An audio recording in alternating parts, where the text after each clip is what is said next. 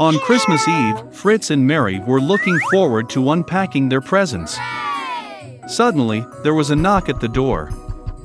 It was their uncle with a bunch of gifts in his hands. The children were very happy to see him. Then they began to unpack the presents. Mary got fancy dolls, toy dishes, and a beautiful silk dress. Fritz also got what he wanted, a magnificent horse and a mouse king. Mary noticed that there was a soldier under the tree. It was the Nutcracker, designed to neatly crunch hard nuts. The girl really liked it. But Fritz said it was his gift and tried to take it from his sister.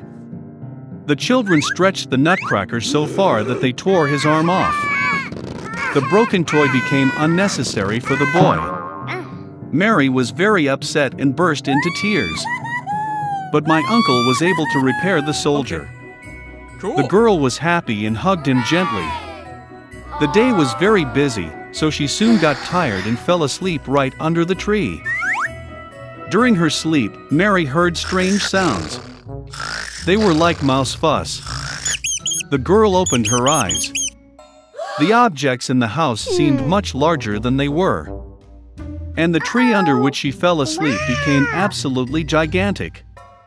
Mary realized that it was not the objects that had increased, but that she had decreased. Suddenly, the Mouse King with his army appeared before the eyes of the astonished girl. Mary was very frightened and wanted to run away. But the giant mice stopped her. And then a miracle happened. The Nutcracker jumped to his feet and grabbed the girl. They instantly climbed the tree to the bookshelf, and along it got to Fritz's toys.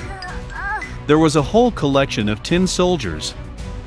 The Nutcracker called for help. The soldiers immediately jumped to their feet and ran after him. The Nutcracker took command of the army, and the soldiers began to fight the army of the Mouse King. The battle between toys and mice was fierce. But unfortunately, there were too many mice, and the Nutcracker army began to suffer defeat.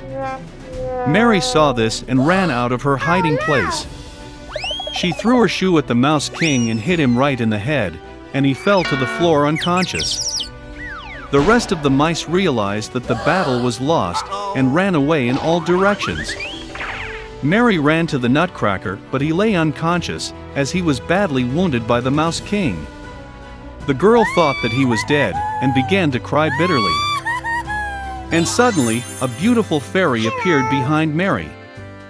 She decided to help the girl. With a wave of her wand, she revived the Nutcracker. With a second wave of her wand, the fairy turned the soldier into a handsome prince. Mary and Nutcracker looked at each other with loving eyes, and could not take their eyes off. With a wave of her wand for the third time, the fairy took the couple in love to the kingdom of sweets. The trees there were made of candy, and the flowers were made of marmalade. It was a wonderful place. Mary closed her eyes for a second in pleasure. And suddenly, she heard the voice of her mother, who called her by name. Opening her eyes, the girl saw her mother, who looked at her in confusion. Mary also could not understand what was happening. The girl told about her wonderful journey, but her mother only smiled sweetly. Then Mary saw the pewter Nutcracker in her arms. And then she realized that she had slept under the tree all night, and everything that happened to her was just a vivid dream. A few years later, the nephew of their godfather came to visit Mary and Fritz. As soon as he entered the house, the girl almost fell to the floor in surprise. The boy looked like the Nutcracker as 2 drops of water. He also liked Mary at first sight. After some time, they got married, and lived no worse than in the magic kingdom of sweets. Once upon a time there was a mother pig and her 3 piglets. 3 brothers are the same height. Round, pink, with the same funny tails. All summer the pigs played in the green grass, basked in the sun, basked in the puddles. But then autumn came. One day my mother said that it was time for them to think about winter. She asked them to build a big house. The younger brother said that winter is still far away. The middle brother said that he would build his own house when needed. and the older brother decided to build the house himself. The younger and middle brothers did nothing but play their games. It got colder and colder every day. The younger brother decided to build a house out of straw. The middle brother thought it would be very cold in the thatched house in winter. He decided to build a house from twigs and twigs. By the evening their housing was ready. They were very proud of themselves and could not get enough of their buildings. Now they were free and could do whatever they wanted. They decided to go to their older brother and see what kind of house he had built for himself. The older brother was busy building. He applied stones, kneaded clay, and slowly built himself a reliable, durable home. The younger brothers found their older brother at work. They were very surprised at what kind of fortress he was building. The elder brother calmly continued to work. The younger and middle brothers began to joke and laugh at his house. They were so amused that their screeching echoed far across the lawn. The elder brother asked to be quiet because the wolf could hear them. The younger and middle brothers were amused even more. They decided that the older brother was just a coward. And the two brave brothers went for a walk. On the way, they sang and danced, and when they entered the forest, they made such a noise that they woke up the wolf who was sleeping under the pine tree. The disgruntled and hungry wolf went to the place where the screeching of two stupid pigs came from. The brothers walked merrily and talked about how easily they would deal with the wolf. And suddenly they saw a real living wolf. He was standing behind a large tree.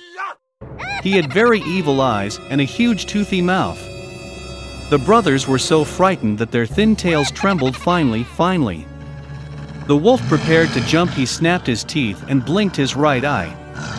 The pigs suddenly came to their senses and, screeching across the forest, rushed to run away. Raising clouds of dust, they rushed each to his own house. The younger brother ran to his thatched hut and slammed the door in front of the wolf. The wolf growled and demanded to open the door. The younger brother, out of fear, could not utter a word. Then the wolf began to blow. The light roof instantly flew off the thatched hut. The wolf took a deep breath and blew a second time, and the thatch house flew in all directions. The wolf was delighted, snapped his teeth, and pounced on his younger brother. But the pig deftly dodged and ran. He ran to the house of the middle brother. The brothers managed to lock themselves up and looked at each other in dismay. The wolf got angry and began to blow. The house is slightly askew. The wolf blew a second, then a third, then a fourth time. But the house was still standing. The wolf took a deep breath and blew for the fifth time. The house shook and fell apart. Only one door stood for some time in the middle of the ruins. In horror, the piglets rushed to the house of their elder brother. The wolf ran after them. He was sure that this time the pigs would not run away from him. The piglets quickly rushed past the large apple tree without even hitting it. And the wolf did not have time to turn and hit the apple tree, which covered him with apples. One hard apple hit him between the eyes. A big bump jumped on the wolf's forehead. At this time, the younger and middle brothers managed to run into the house of the older brother and bolt the door. The wolf ran to the door, growled and demanded to open the door. The younger brothers were very scared and could not say anything in return. And the elder brother knew that he and his brothers had nothing to fear in a solid stone house. Then the wolf sucked in more air and blew as soon as he could. But no matter how much it blew, not a single stone moved. And then he looked up and noticed a large, wide chimney on the roof.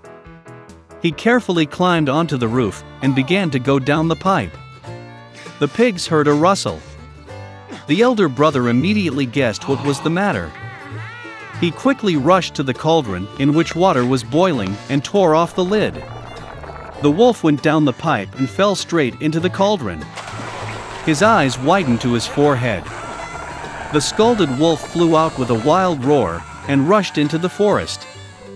And the three little pigs looked after him and were glad that they had so cleverly taught the evil robber a lesson. From that time on, the brothers and their mother began to live together, under one roof.